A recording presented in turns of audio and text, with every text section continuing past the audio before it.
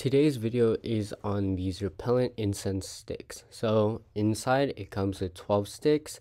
Here's how to use them, which is shown in the back of the packaging.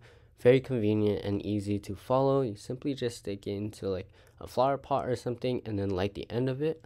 But here is a close-up view of one of them.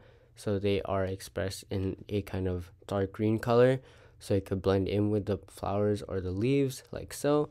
But yeah, it's works really well, and you're given a good amount of them too, so you could use them for quite a long time. And so yeah, very easy to set up as well, so that's always an added bonus. But yeah, thank you guys so much for watching.